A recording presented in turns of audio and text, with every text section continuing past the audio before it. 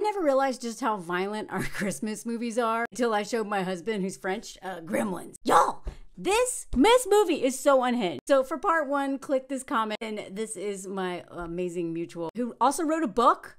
Go buy her book. Click on her page, links there. Like, it wasn't until I was showing my husband, who's French, and my friend, who's German, that I was like, oh my God, I can't believe I was allowed to watch this as a child. This is a straight up horror flick. It's also like really funny. This is not a children's Christmas movie. Do not show your children this movie. They will have nightmares. But let's get back to the real villain of this story.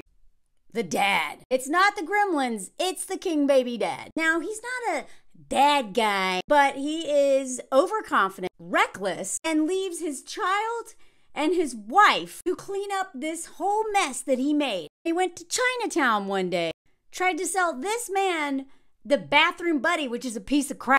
And then he heard some singing in the back from a Mogwai and was like, I gotta have it. And like so many fathers, his present was really selfish because he was like, oh my God, my son's gonna love me, without thinking that it's actually his wife who's gonna be taking care of this new pet. A pet that can't drink water or ever be washed. It has to be kept in the dark all the time and can't be fed after midnight. That's a lot. Even the wife was like, I hope he's housebroken. Because this woman does so much because of this man's weaponized incompetence, because he is never around, because he's so desperate to prove that he's not a loser that he ends up just being this like gross salesman. And his wife has to walk on eggshells around this man's ego. More on that in a minute. So not only do the three of them almost unalive Gizmo within like the first 2 minutes of introducing him to Billy, because Dad forgot to tell them before she took a photo that he can't be exposed to light. Like, look at this.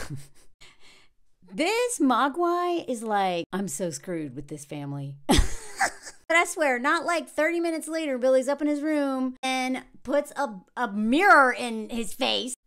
Almost kills him. Gizmo ends up in the trash can. So then Billy's like, oh, you hurt yourself. Oh, no. Takes him into the bathroom and immediately he's like, no, bright light. Dude, 3 times. 3 times the first night, he almost kills this Mogwai. Like, look at this thing. Look at his face. Like, this should have been Billy's first clue. He needs to give this thing back. So then the next morning, Billy goes to make some orange juice with another one of his dad's dumb inventions that doesn't work because his dad is a loser. And everyone in the house tiptoes around this man's fragile ego. Look at him. He's like sighing like, here we go again. But I want to believe in Dad, so... Remember, we've already seen this egg thing that doesn't work. Instead of literally just cracking an egg on the side of a cup, you've got this enormous piece of equipment taking up a lot of room in the kitchen that doesn't work. And Mom is too afraid to tell her husband his inventions suck and make her life harder unnecessarily. He has her using this stupid remote to turn off lights. He's a hoarder who brings home swords. There's stuff in this house that makes no sense. But Dad's a collector and an inventor of trash. So for a brief moment, Billy's like, maybe my dad is not a failure. Look how genuinely happy he is. He's like, yeah. Can you imagine how long it'd take to clean this up? But nobody will tell Dad how much his stuff is trash. The emotional labor that this mother and child go through to protect their father from the truth is ridiculous. So then another kid with a bad dad comes into the house. This kid's father makes him wear a Christmas tree. And look, it is one of the Coreys. And even this kid is like, God, what happened now? Look, there's still like orange juice. Look, there's orange juice all over the cabinet. Poor Billy just tries to protect his bad, slight problem with the Peltzer peeler juicer. And this isn't the first time because the kid's like, I thought your dad fixed this piece of crap. I'm pretty sure even Billy's friends are roped into cleaning up the mess of this father who creates more work for everyone in this town.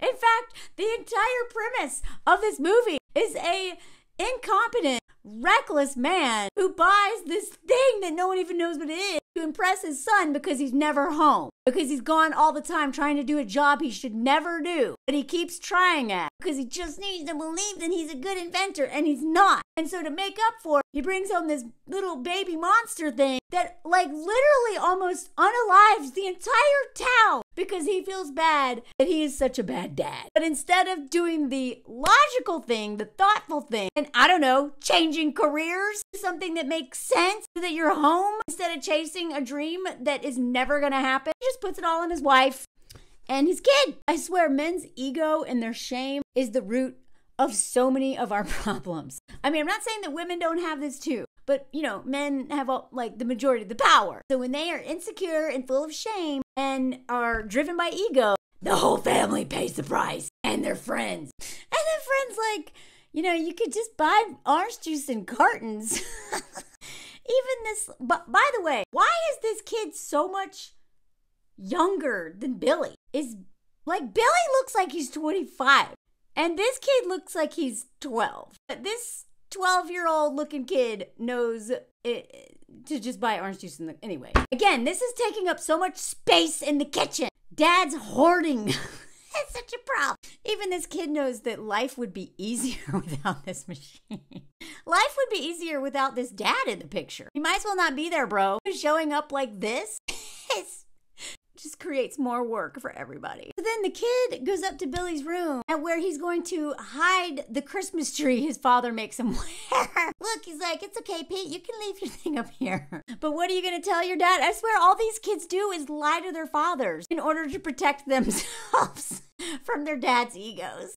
And the kid's like, I'm just going to tell him a bunch of bikers stole the Christmas tree off my body on the way home. Like, that's not a very believable story. You can do better. They're not going to steal your tree. They're going to beat you up because your dad makes you wear something that makes you look so stupid. Anyway, so Billy's got this mogwai up in his attic, which is also kind of funny why he lives in the attic. I don't know if that's a choice. Maybe his dad has a whole room of inventions, which he does have an invention room. But maybe could have been Billy's room, and instead Billy has to live in the attic. Make room for Dad's hoarding problem and his inventions that don't work. Anyway, so Gizmo's up there watching movies with the guy who was Rhett Butler. Now, I don't understand how he can watch TV, be so sensitive to light, but okay. Not only is Billy almost unalive this thing 3 times in one day, he's also getting him on bad habits. Now, this is where so Gizmo's going vroom, vroom. This is where Gizmo gets obsessed with driving, which is going to be important later on when he drives the Barbie car around the department store to unalive Spike. See how they plant seeds, Like, he's destined for a Barbie Corvette here, okay? So now Billy is showing off this thing his dad gave him, which is exactly why his dad gave him that. He could brag about what a great dad he had. And the Goonies kid who wears a Christmas tree immediately spills water on it. So now we have 4 times. Like, the most reckless household ever. The dog seems to understand how bad this is. Billy, kinda. So now there's a whole litter of them, okay? 5. But these look different, all right? They look a little evil. Especially Spike, who immediately bites the kid from Goonies. And this kid wanted one and is like already bored with him. Like, seriously, just was like, yeah, that's really neat. Whatever, I'm gonna do my thing. And Gizmo's like, man, we are so screwed. Why are these people... And remember, after the whole like racist scene in Chinatown, Dad was just like being very white manish, very, very colonizer type mentality. White people just being like, oh, I just get to take this thing and do what I want with it. And poor Gizmo's like, oh my God, I just want to go back home. And we just started.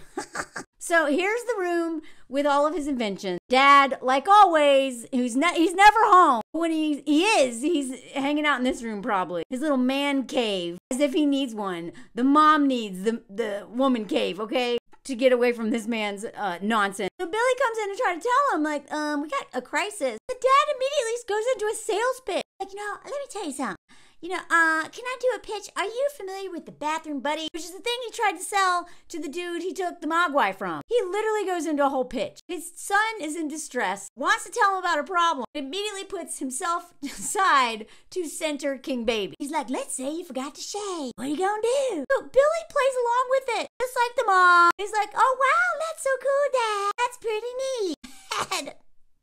And then ends up having to apologize to his dad for embarrassing him for being such a loser. And then the dad's like, no, it's okay. He's like, Dad, the reason why I came here is I spilled water on him already. And there's like 5. Dad's like, what? I don't believe it. Even though Billy can't handle one of these, much less 5, he's like, I know. I could sell them to every kid in America and replace the dog. Yeah.